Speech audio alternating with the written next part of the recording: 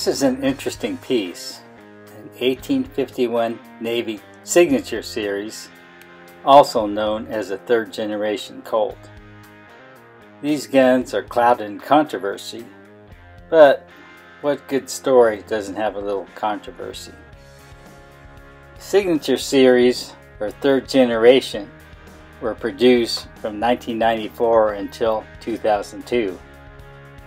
All but a few special third generation guns have the Sam Colt signature on the backstrap. These guns show a high finish, deeply blued steel and fine color case, and have very nice wood.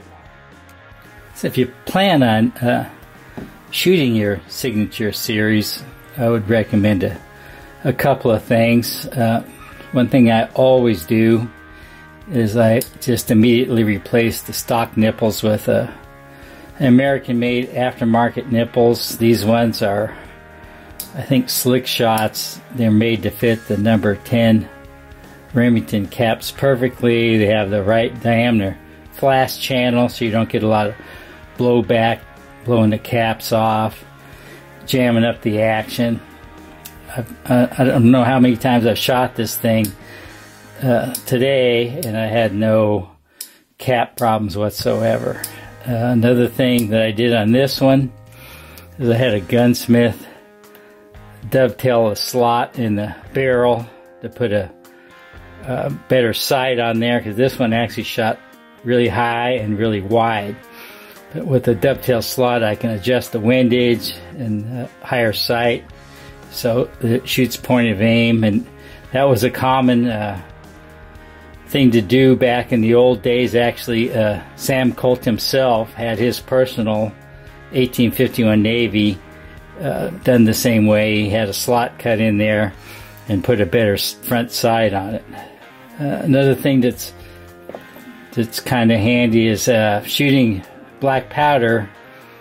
Eventually you're going to feel the cylinder starting to drag and the thing kind of slow down, and kind of an easy way to keep things going is just I take the cylinder off real quick, and Colts have these nice deep grease grooves that carry a lot of grease, and it's usually the front of the cylinder here that'll start to drag and hang up, and I'll just reverse it on the arbor, spin it around, and then you'll be back in business again. Just that easy.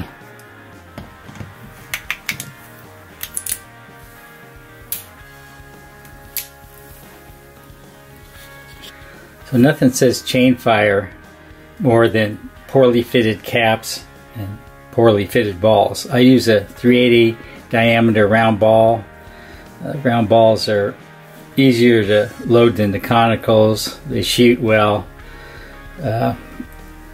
To me, they're kind of the way to go. But and you can always put grease over the top of your ball that has extra insurance against chain fire if you are so inclined.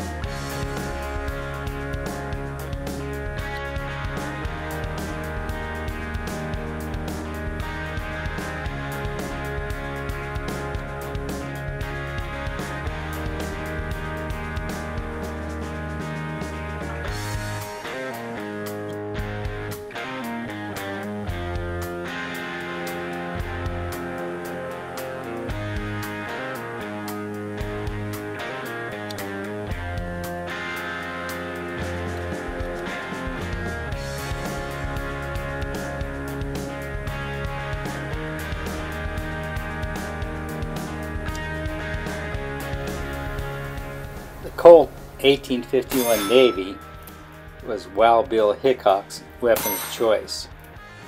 While visiting the Old Town Square in Springfield, Missouri, I saw the marker commemorating the famous Wild Bill Dave Tutt gunfight that occurred there in 1865. According to witnesses, Dave stepped off the curb and immediately began firing at Bill. Hickok braced his navy in both hands and fired a single fatal shot into Tut's heart from 75 yards. A remarkable feat.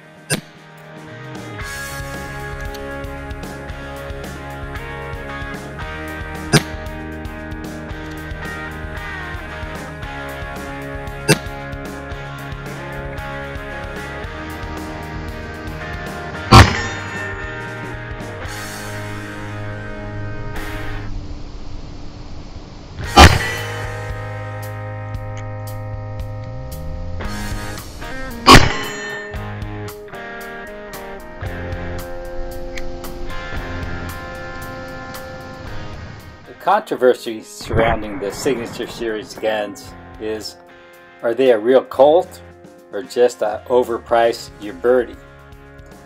Lou Impranato founded Colt Black Powder Arms Company, which produced the third generation Signature Series under license from Colt.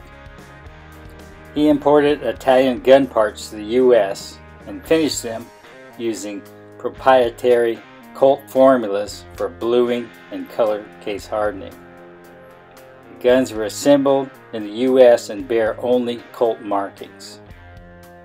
The Blue Book of Gun Values regards the Colt Black Powder Arms guns as authentic Colts.